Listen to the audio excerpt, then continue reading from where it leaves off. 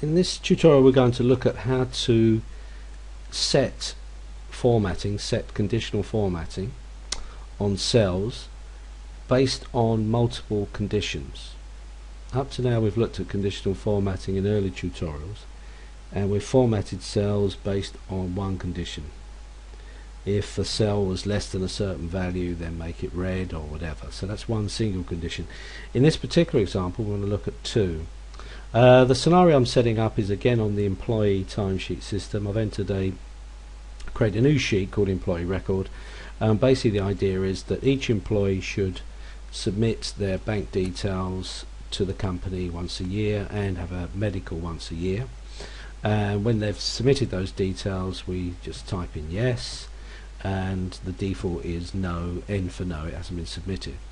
But it's a little bit more, there's a little bit more involved than that, because if they haven't submitted the details, that's not necessarily it doesn't need to be highlighted specifically.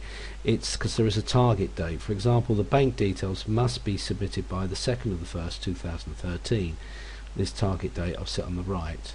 So we only want to highlight the cell in red if it's set to N and today's date is after the 2nd of the 1st, and the same with the yearly medical.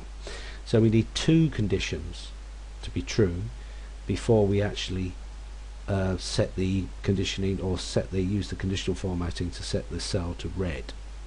Let's have a look at how to do that.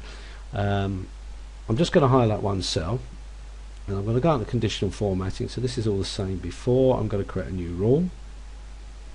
This time I'm going to use this one. I'm going to use a formula to determine which cells to format. In other words, I'm using a formula to determine whether the contents of the cell gets highlighted or not, and the formula is typed in here.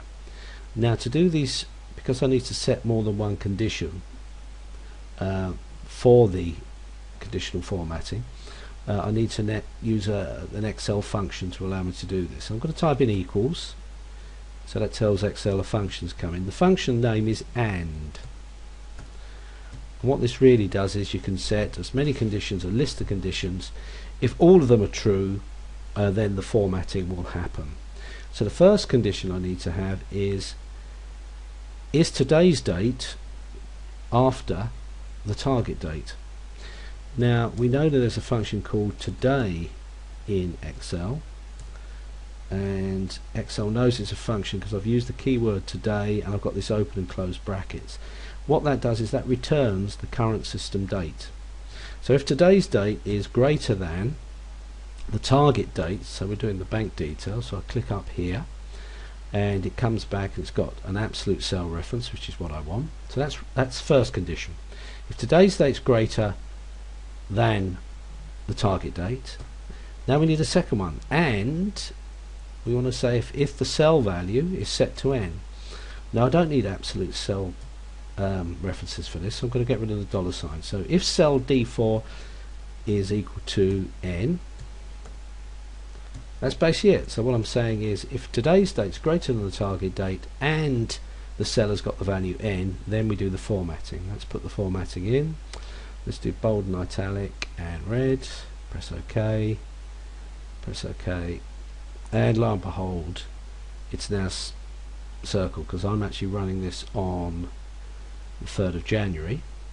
So today's date's greater than that, so that's the target date, the 2nd and 1st, and also the value set to N. In other words, the employee hasn't submitted the bank details in time, and we highlight it in red. I don't want to go through all that for all the other cells for the employees, so what I'm going to do is just copy the formatting. So click on the one where I've got the conditional formatting, Control C to copy, highlight the cells I want to copy the formatting to, right click my mouse, paste special, click on formats only, and all the cells are formatted.